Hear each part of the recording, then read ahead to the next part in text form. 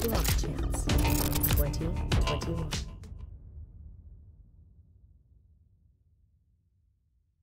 And now we want to introduce you to the next speaker. It's Viktoria Soltesz.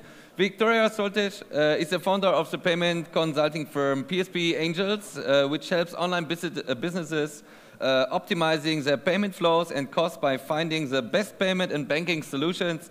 She used to lecture at the University of West London, and she's a regular speaker at blockchain, fintech, and investment conference. She said everybody shall have the right to decide how and where they want to spend their money, and now she will talk about payment via crypto. Please welcome Viktoria. Thank you, everyone. Do I have the opportunity to change the slides in any way?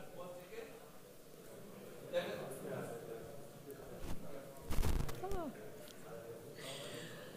Hi, everyone. I will talk about a little bit about the new ways to collect payments and the tax and the financial aspects of any crypto blockchain issues. I think I'm not going to save the world within 15 minutes, so unfortunately there is a limited time which is available for us now. But I try to cover as much as I can, and I try to state the obvious, which is giving you a bit of tips and hints of how to tackle the problem. Can we change the slide? Right, so my name is Viktoria Soltesz. No worries, thank you. My name is Viktoria Soltesz, and I started up in Cyprus back at the Wild Wild West era when everything was about the offshore culture and optimizing the taxes. And I still have my accounting, audit, and fiduciary firm in Cyprus. But when I talk to my clients who are mainly from the higher risk verticals, we are working a lot with betting companies, for example, as Stefan said, that they are over-regulated and that therefore, banking is not really available for them. We realize that the tax man is no longer the issue in many cases, but actually how you move your funds is. And finding merchant accounts, Visa and MasterCard acceptance, or the right banking facilities, fiat banking facilities for your project, sometimes it gives you a bigger headache than actual the tax itself. So then I partnered up with Oxygia Consulting, which is specifically concentrating on the iGaming and the gambling industry, and we are trying to solve their problems when it comes to payments. And I'm also the member of Director Chambers in Malta. Our offices are in Cyprus, Malta, and Hungary, and I also like to paint, and I have a cooking channel on Instagram. I do amazing banana bread. So what do we do? Basically, we are helping online businesses who are deemed to be high risk. So those are the Forex companies, investment companies, gambling, adult content companies, and of course, crypto exchanges and anything which has to do with cryptocurrencies. Normally, they are frowned upon when it comes to traditional banking. So we try to find them the merchant accounts, banking facilities, and try to shed some light how this very difficult payment industry works for them. And that's why we are these payment consulting for them. So what is the issue when we are talking about payments through the cryptocurrencies? What is the problem and why do we need to obviously talk about it? Well, I personally believe that there is a huge confusion about it. Even now I'm just going on different speeches. To be honest with you, no one really has a clue, right? So when it comes to taxation, when it comes to regulation, everybody is just as clueless as everyone else.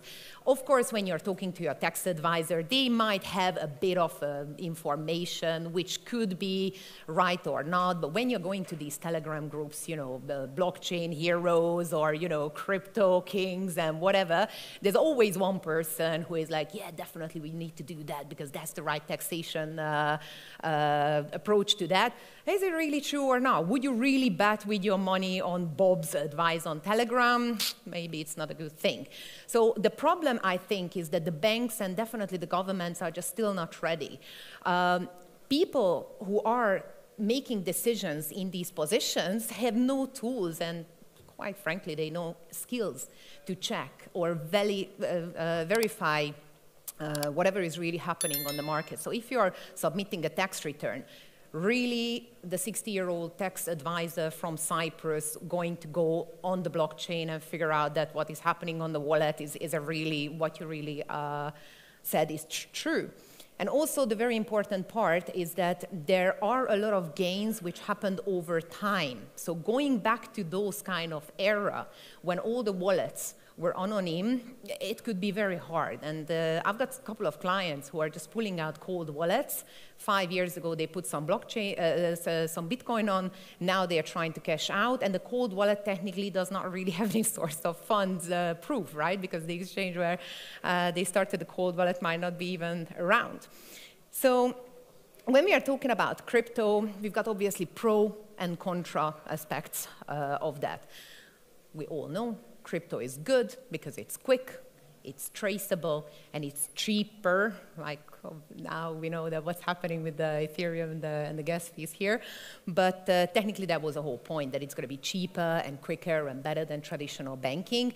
And the whole idea is that anonym, which is good because it's anonym, but it's bad because it's anonym, right? So from the taxation point of view, from the banking point of view, when the banker needs to trace the source of funds, when the government needs to check if you really, paid your taxes after all your gains, anonymity is not necessarily, a good thing.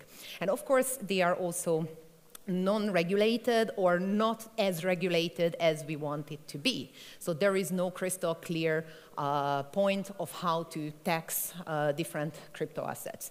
And as we mentioned, that it definitely needs some serious technical knowledge.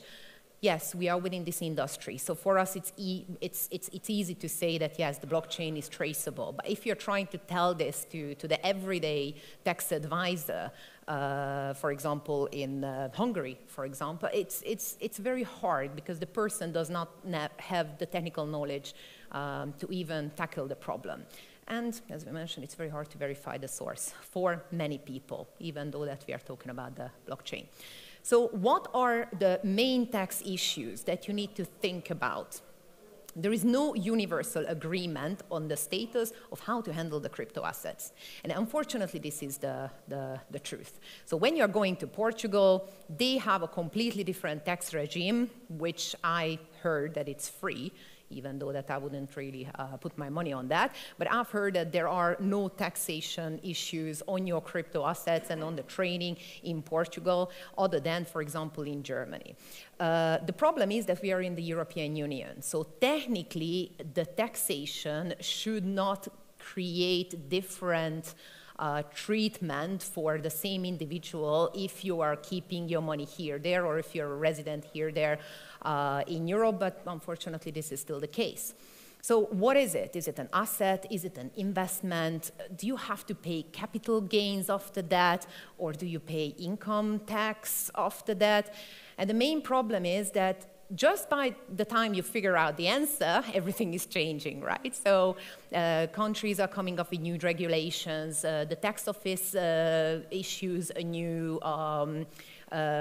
idea and kind of ruling out. So the very, very important thing is that always try to speak to your lawyer and get a tax ruling whenever is the case, mainly when it's the large amount involved, because you shouldn't really trust anyone, definitely not the person on Telegram who is giving all these good advice, but try to get the tax ruling from the country, because I personally wouldn't like to trust my money on anything unless it's stamped and signed by the government and the tax office.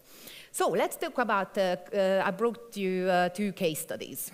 One, I had an individual who bought Bitcoin back in 2013 on an exchange which is closed now. And the crypto is stored on a cold wallet ever since. Now he wants to cash out now over €1 million worth of Bitcoin. So we're not talking about like 10,000 and the tax office says, okay, you made a bit of a mistake, you got a bit of penalty and you still survive. I mean, €1 million, if you think about it, even 20% on that is a significant amount of money. So he asked me, what to do, Victoria? Well, I told him that very important, you need to get some kind of tax ruling from different countries. If you can afford to live in a country and be a tax resident in that country over 183 days, as we know, either you can lay your eye on Cyprus, as we mentioned, to Portugal, but do not move the family before you get the proper tax ruling and you get a case study, official stamped and signed document from the tax office saying that if this is the case, that is going to be the tax implication.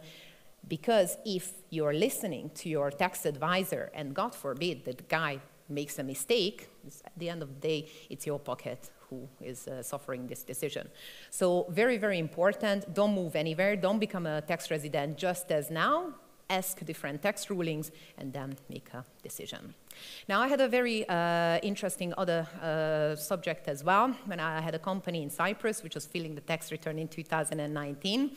And if any of you are familiar with Cyprus, you know that there are a huge delay from the tax office to actually ask you to file your tax return. So even though now it's in 2021, there are still people who are filing tax return back in 2018. But anyway, Cyprus is having a bit of a more understanding for the late filers. Now, the company got paid in crypto from different offshore partners for obvious reasons, because the offshore partners not necessarily like to pay in fiat because they don't have the relevant banking facilities. It was cheaper, easier for them, so they sent some crypto payments. And the company in question did not hedge, and they got lucky, and they got some gains from exchange differences. They did not cash out anything, so the money is still on the books, but the source of funds is not really accepted by the banks. So if they want to cash out, the banks are asking what was the source of funds. Offshore crypto, really? Okay, let me dig a bit deeper. So they didn't really cash out anything. So the other problem that on the 2019 tax return in Cyprus, there is no place on the tax return, there is no box to put down that there is a crypto gain, right? So where are you going to put it? Also, the main problem was that, was it a realized or unrealized profit? Because the money is still there, you didn't cash out, do you need to pay tax after that? And we are chasing this case for, I would say now, for a good half a year with the tax office, and it's very, very hard to find a person who takes the responsibility for the opinion, what they are saying. Obviously, no one really has a clue. So in this case, my personal opinion is that they will just declare how they declare, and then later on, when the tax office is catching up with the taxation rules, maybe they can revisit the subject. But as of today, there is no fixed answer from the tax office how to treat this case. So the company most probably is going to be pay zero tax, and they can actually get away with it because the tax office does not really have any certain idea about that. So how to take advantage of this situation, right? So there are a good opportunity that, okay, no one really knows, maybe I can get away with something. Always be up to date. That's why it's important to go to these kind of conferences, always keep your eye on the market, see what is new, because there you can get a lot of information that which tax laws offer better conditions. Maybe the person from Telegram is not right, but it could give you a good idea where to start to sniff around and ask the relevant people and dig deeper in the subject. Also, what government gives grants and benefits? Because taxation is one thing, but for example, in Malta, you can get a lot of government grants and a lot of government benefits if you have any kind of blockchain-related product. So it's not always about the taxation, because maybe you have to pay here, but you gain so much there. And where are the better banking opportunities? Because at the end of the day, you still need to pay salaries, you still need to have traditional banking. Which country offers better banking facilities? Because tax, it could be expensive, but if you don't have the relevant banking and financial facilities to support your operation, at the end of the day, you might actually pay more. And the bottom line, always ask for tax ruling, because you shouldn't really believe anyone unless you see it signed. So to summarize what we mentioned, keep your eyes open. Always ask your peers, because maybe someone knows something. Don't believe it, but ask around and see, okay, maybe it's an interesting thing to dig deeper. Always be informed. And at the end of the day, if you are talking about a large amount of money, I personally would really advise to have someone on your team who understands how the traditional fiat banking system is treating blockchain and crypto projects, because it does not cost a lot to have someone, but it can cost a lot not to. So you will need a payment guy, someone with a deep industry experience and network to figure out things for you quicker, cheaper, and more effectively. So you can reach me at email at viktoria@pspangels.com, or you can Skype me, and I'm very happy to answer any questions. I don't know, now or later, or we don't have any more time. We do a panel discussion, Okay, and later, so we have one speaker more, and after this we start the panel, and Great. everybody can ask all the questions they want to right. ask. Okay. Thank you. Thank you, Viktoria. BLOCKCHANCE 2021.